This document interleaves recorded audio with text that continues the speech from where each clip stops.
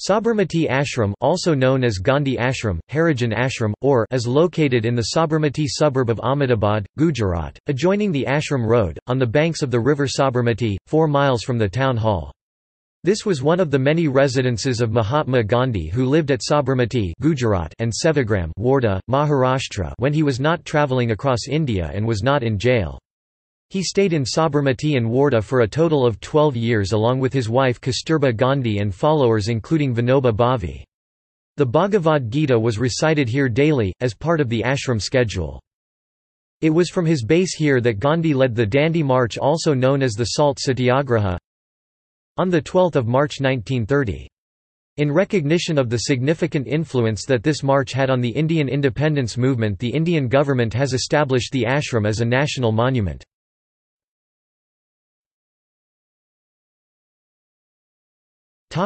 History. Gandhiji's India Ashram was originally established at the Kochara bungalow of Jawaharlal Desai, a barrister and friend of Gandhi, on 25 May 1915. At that time the ashram was called the Satyagraha Ashram. But Gandhi wanted to carry out various activities such as farming and animal husbandry, in addition to other pursuits which called for the need of a much larger area of usable land. So 2 years later, on 17 June 1917, the ashram was relocated to an area of 36 acres on the banks of the river Sabarmati, and it came to be known as the Sabarmati Ashram. It is believed that this is one of the ancient ashram sites of Dadichi Rishi, who had donated his bones for a righteous war. His main ashram lies in Naimisharanya, near Lucknow, Uttar Pradesh. The Sabarmati Ashram is sited between a jail and a crematorium, and Gandhi believed that a satyagrahi has invariably to go to either place. Mohandas Gandhi said, "This is the right place for our activities to carry on the search for truth and develop fearlessness, for on one side are the iron bolts of the foreigners, and on the other the thunderbolts of Mother Nature." While at the ashram, Gandhi formed a tertiary school that focused on manual labor, agriculture and literacy, in order to advance his efforts for the nation's self-sufficiency. It was also from here that on 12 March 1930, Gandhi marched to Dandi, 241 miles from the ashram, with 78 companions in protest at the British salt law, which increased the taxes on Indian salt in an effort to promote sales of British salt in India. It was this march and the subsequent illegal production of salt, Gandhi boiled up some salty mud in seawater, that spurred hundreds of thousands across India to join in, either in the illegal production, buying or selling of salt. This mass civil disobedience in turn led to the jailing of some 60,000 freedom fighters by the British Raj over the following 3 weeks. Subsequently, the government seized the ashram. Gandhi later asked the government to give it back, but they were not willing to do this. He had by then already decided on the 22nd of July 1933 to disband the ashram, which then became a deserted place after the detention of so many. Then local citizens decided to preserve it. On 12 March 1930, Gandhi had vowed that he would not return to the ashram until India had gained independence. Gandhi was assassinated on 30 January 1948.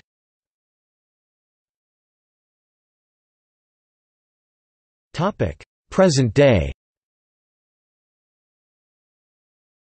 The ashram now has a museum, the Gandhi Smarak Sangrahalaya. This had originally been located in Hridaya Kunj, Gandhi's own cottage in the ashram.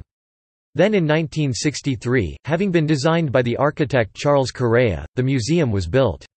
The Sangrahalaya was then relocated into the well-designed and well-furnished museum building and was inaugurated by Jawaharlal Nehru, Prime Minister of India on 10 May 1963. Memorial activities could then continue. Other buildings and sites within the ashram are Nandini. This is an old ashram guest house where visitors from India and abroad are accommodated. It is situated on the right-hand side of Hridaya Kunj.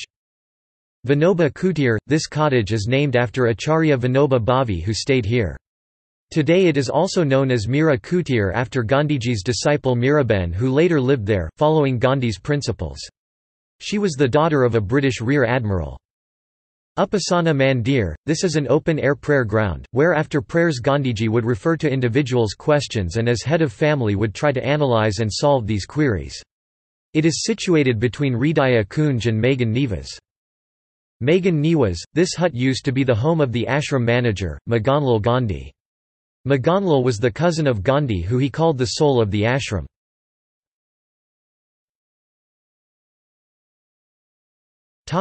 Museum features.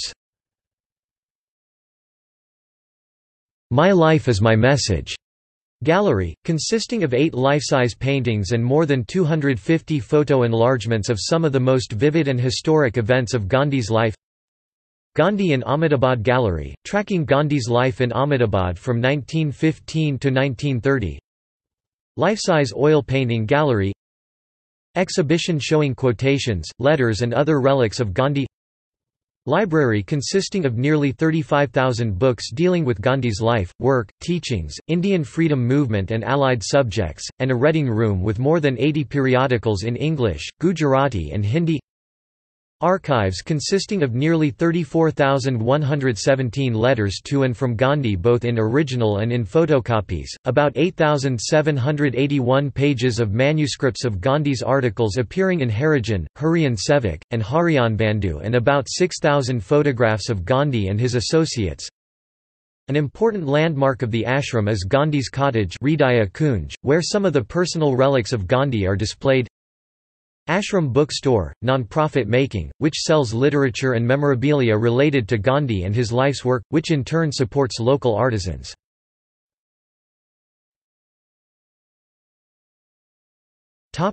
Ashram activities.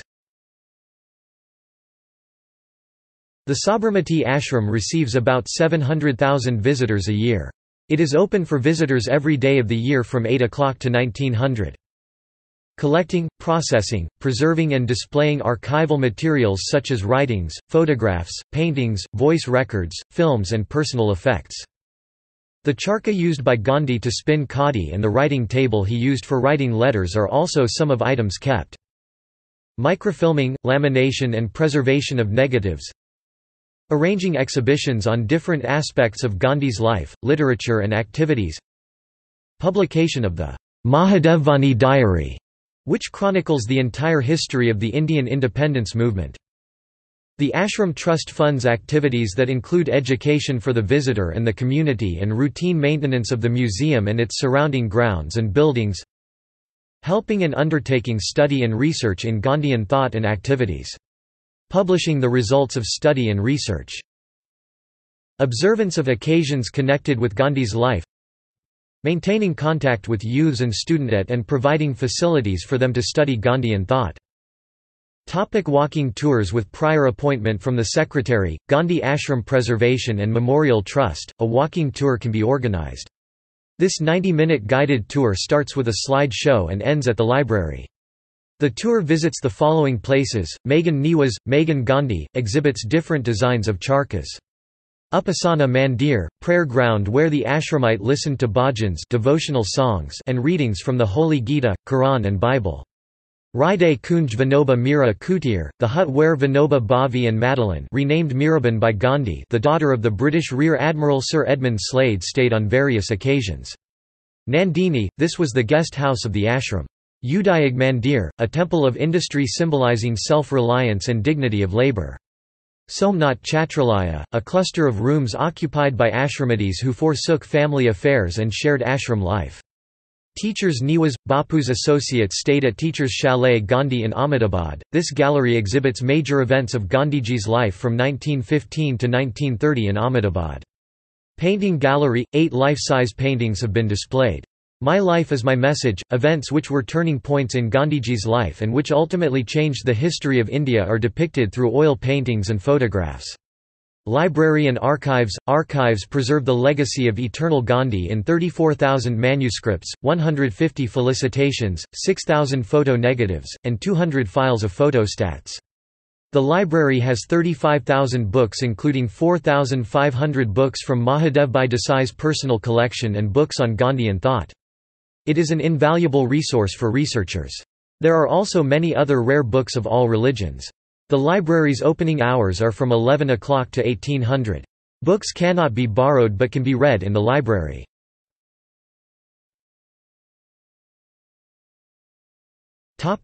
Gallery.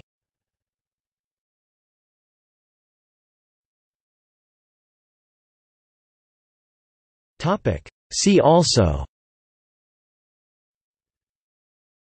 Sadakat Ashram, National Gandhi Museum, Gandhi Memorial Museum, Madurai, Eternal Gandhi Multimedia Museum, Gandhi Heritage Portal.